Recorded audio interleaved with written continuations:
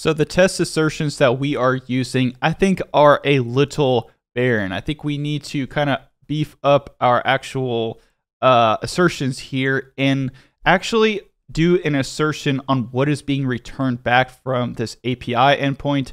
Just testing that it is created is not, I don't think, is sufficient enough. So let's go ahead in here and let's actually test what's coming back from this endpoint. And the way that we do that is we need to find what's actually coming back from the API endpoint.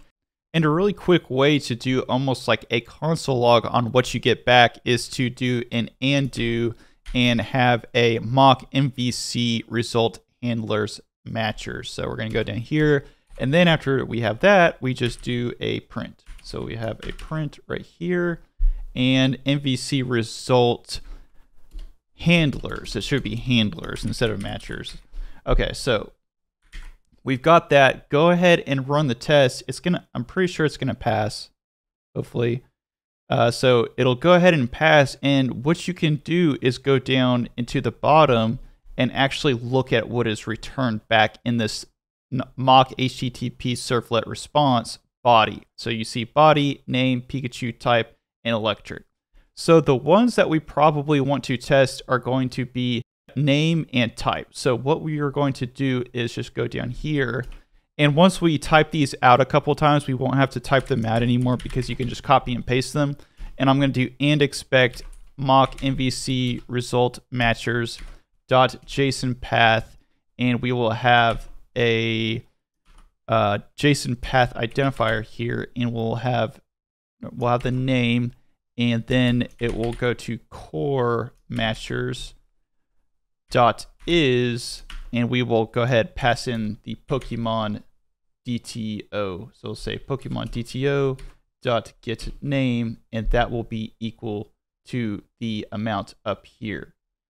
Okay, so, and you also have to make sure that those are not changing. If they're changing, you will probably have to do some type of extra logic, but I think we'll be able to get away with it for our actual unit test right here. So we're going to go down here and we'll have the type, and the type should be also the same exact as well. So let's go ahead here and get rid of this print to console because we don't need it anymore, and let's go ahead and run it. So we're going to go ahead and run it, make sure that it is still working. Okay, I still have the name right here. It should be type. Right there. So Pokemon DTO dot get type. So we'll go ahead, we'll run it. Let's see what happens. And we've got our green check mark. Okay, so finally, let's move on and let's actually test the get all. So we'll say at test, and we'll go down here. So we'll say public void Pokemon controller, just like this, and we'll say get all Pokemon. Say get all Pokemon and return response DTO. So we'll have response DTO just like this. And this will throw an exception. So if we get an exception, go ahead and throw. What we want to mock first, we're going to have to mock the get all in here, or we're going to have to mock the actual get all for the Pokemon value up here. So we're getting all the Pokemon, and we're going to have to mock this method right here. So first thing that we want to do is we want to go into here and we want to have a when. We're going to have Pokemon service dot get all Pokemon, and we can pass in page size and page number. We don't have to hard code that. We don't have to put those in a variable. And then we also need to bring in this when. We're going to import static method when. We'll say then return response DTO. So then we'll say it's going to return a response DTO. Response DTO. We're going to have to create a Pokemon response DTO. I forgot all about it. So we're going to have to go up here, and the Pokemon response DTO, say response, is going to equal to Pokemon response. And we actually need to go up here to the builder, and we need to add this. So we need to go into the Pokemon response, and we need to add builder up here. And that should be good to go. Then what we need to do is we need to actually make one. So we're going to say Pokemon response. It's going to be Pokemon response dot builder.build, and we're going to pass in page size. So we'll say here dot page size, and we'll say 10. We'll say the actual, is this the last one? We'll say true, so be true for that one, and feel free to put whatever you want to, and then we'll have page number 1, then we'll put some content in here. So we'll say content, and we're going to pass in a array list. We're going to pass in an array of the Pokemon DTO. So we'll have arrays.asList, and we'll say the Pokemon DTO. Okay, so that looks good, and we'll call this response DTO. Okay, so next thing that we need to do is we need to actually build out our result actions. So we're going to go result actions is equal to response. So we'll say response, and this will be mock MVC, and we will perform a get. So say dot perform get, make sure that it's a get and it's not a post. Then we'll go up here, so we'll say API, and we're getting all of our Pokemon back. So we'll say Pokemon. Okay, that looks good. Now what we need to do is we need to set a couple params. So we need to have a param. Let's say here, import static method. So we're going to say import static mock MVC request builders dot get, and that's going to be our URL template. Okay, so after this is when we can go ahead and add in our params. So this actual method had a couple params in it.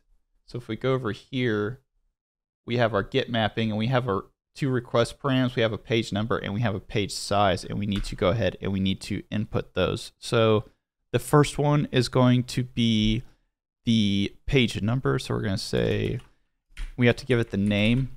So say page number, and we'll say 1. That'll be our first param. Next param. Oh, this needs to actually be a string. Okay, so this needs to be an actual string right here. Okay, so next param is going to be very similar. So we're going to have the page size. So we'll have page size, and we'll have 10 right here. Okay, and then we also need to make sure that we are sending this up, this content type up as an application JSON, or it might not accept it. So we'll have here, so we'll have media type, and we'll have application JSON.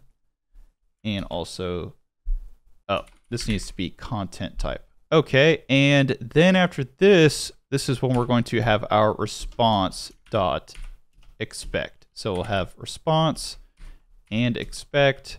We'll have mock MVC result matchers, and we'll have status, and we'll make sure that this is okay.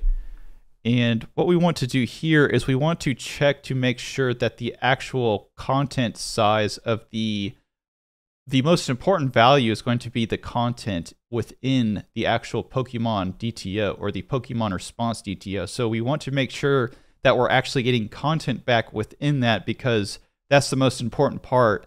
All of the other page size, the last, and page number are important to certain aspects, but we really want to make sure all that content's in there. So let's just go ahead and test the content.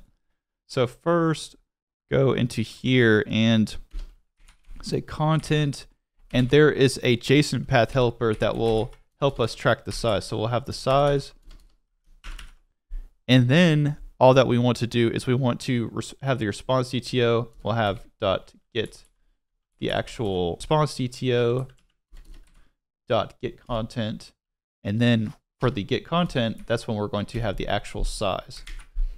Okay, so let's go ahead in here and let's test it. That was a hard one. Let's make sure that this thing is working. Okay, so what we need to do here is we need to go into our Pokemon response, and we need to actually add a no args constructor. So we'll say no args constructor, and then all args constructor, and that's the reason that it's giving that error. Okay, so let's go ahead and we're gonna run it one more time. I really hope that this works. Thank you. Whew. Okay. That's going to be the video for today. That was that was a very difficult one. Hope that you guys enjoyed this. If you did, smash that like button, smash that subscribe button, and keep watching.